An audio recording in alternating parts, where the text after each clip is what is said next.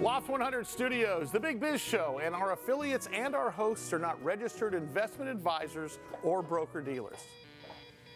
Our show hosts make no commitment that the purchase of securities of companies profiled or otherwise mentioned in our programming are suitable or advisable for any person, or that an investment in such securities will be profitable in general. Given the nature of the company's profile and the lack of an active trading market for the securities, investing is highly speculative and carries a certain high degree of risk. We profile selected publicly traded and privately held companies on our program. Most of these companies that we profile have provided compensation to Loft 100 Studios and its hosts for the profile coverage. From time to time, we sell shares of the companies profiled in the open market that we receive as compensation for coverage of client companies. But never sell stocks if we are speaking about interviewing or covering a public company who has paid compensation. Specific questions on compensation can be obtained by contacting producer@sullyentgroup.com.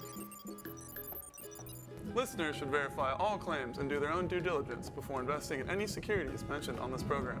Investing in securities is speculative and carries a high degree of risk. We encourage our investors to invest carefully and read the investor information available at the websites on the Securities and Exchange Commission at sec.gov and or the Financial Industry Regulatory Authority, FINRA, at www.finra.org.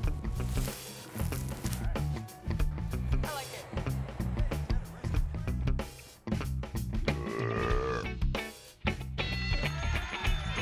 I smell Amy! Yep.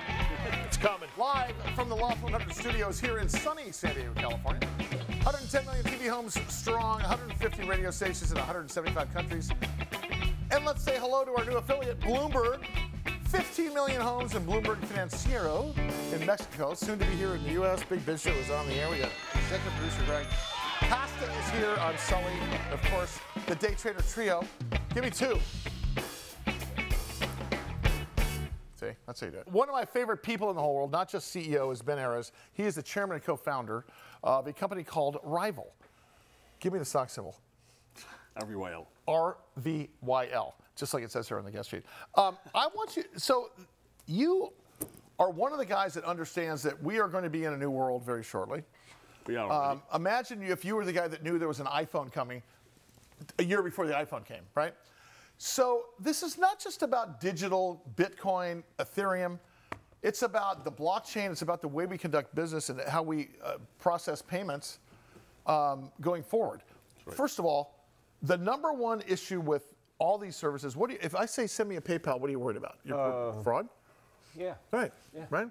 So, yeah, get your PayPal password or and I think that the crypto world sort of minimizes the fact that the real value here to Johnny Lunchbucket and Cindy CEO is the fact that there's they call it an open ledger where everything's transparent.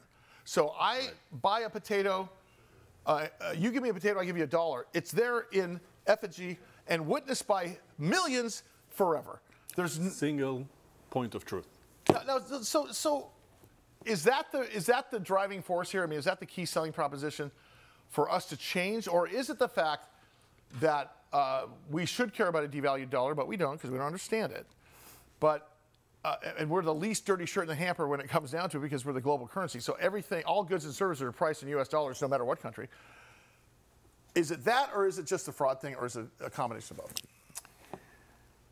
I mean, this is a very, very astute question. Thank you.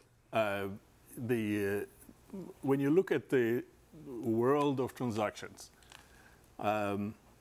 what people don't understand in general is that it is not about the size of the transactions. Huh? It is about the number of transactions. The revolution will come from small transactions.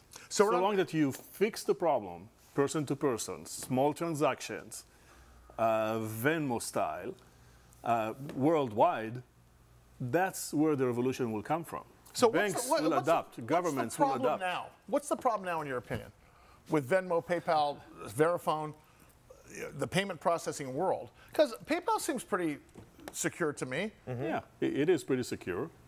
But you're talking about worldwide transactions, cross-border transactions, single source of truth for the ledger, the fact that you are bound to one currency that is controlled by a government that Even its own citizens, exactly. Even its own citizens have problems with its monetary policy. Right. Will we see a world where there is no global currency because we have pure transaction ability? I think so. You know, when I worked for Microsoft, Bill Gates always used to say that revolutions come from garages, not from big companies. Our biggest competitor would be some guy in a garage building a new type of software that we will have to compete with. I think you can extrapolate that notion to the global financial systems. I don't think that the replacement for the dollar as a global transactional currency will come from yet another government. It will be it's going to come from the political will from digital currency, right? Exactly. Right. It will come from grassroots movements. It will come from digital movement. It will come from a solution that will accommodate the small transactions, person to person, where they rely on the source. They know the scarcity. They know that issuance of new currency is not under the control of a political whim, but under some commercial or guidelines. Perception. Exactly. Because perception drives our value, right? We don't have a gold-based or a value-based currency. Actually, almost no country does. I think the Seychelles Islands use actually seashells. But I mean, honestly, there is, like, we went to a fiat system under Nixon. My question for you is, are we going to get to the point where I sell Greg a car, he sells me a car, or a piece of real estate, and there's no more brokers? We don't need brokers anymore. Of course. Like, that's the end game is cheaper transactions and more transparent transactions, but it takes out the middleman almost everywhere, correct? Exactly. The whole point is selling derivatives. Yeah. So, in other words, the control of money is as important as the money itself. Right. You don't have to buy Greg's boat with dollars. You could buy it with his IOUs, right? With his representation of control of currency. He prefers a suitcase full of money. I'm just telling you. Yeah.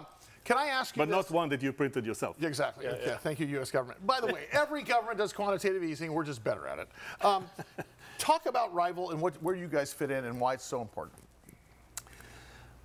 So RYVL started as a company that looks at the problem from the digital perspective. We never had a solution that was not digital.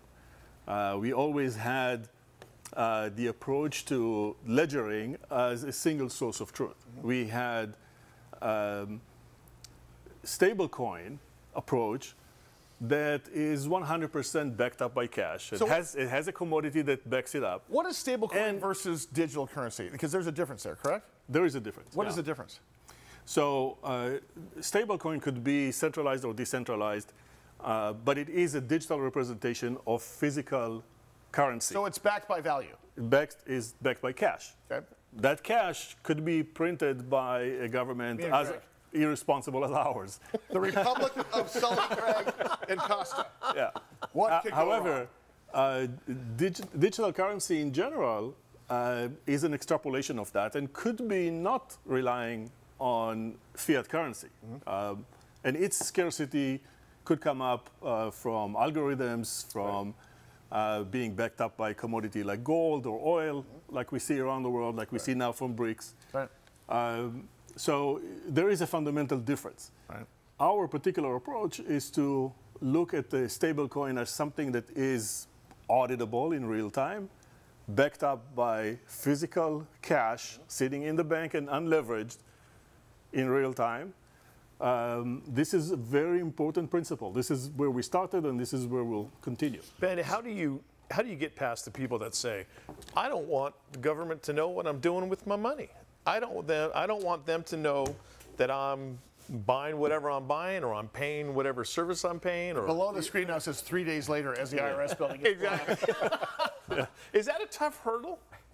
It's super tough hurdle, and that's another very astute question. So, I mean, if you look at what the government, namely the Federal Reserve, the SEC, Gary Gensler, when he looks at the problem, they all look at digital currency as the enemy.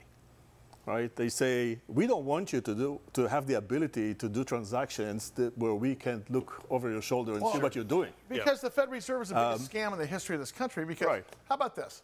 Let's print money, go buy our own bonds, take the profit to fund the government.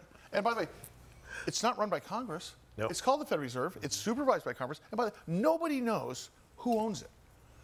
In fact, it's suspected that the very banks that borrow money at 0%, or at this point 3%, okay, are the equity holders of this scam. What could go wrong? And by the way, if you go borrow, if you're the bank, the real scam is that there are not enough dollars to cover the obligations. Exactly right. It's a naked short. It's exactly right. All right, let's continue the conversation next time you're on. But I have to tell you, every time you come talk to us, we learn something more, and we're in a little worse of a mood. Because we're all scared a little bit. Ben Errez, RYVL, you'll see more of him. And I think we need to do a whole show. Yes. Like an hour show. I agree. Starting from scratch. Big Biz Show continues. See you in a minute.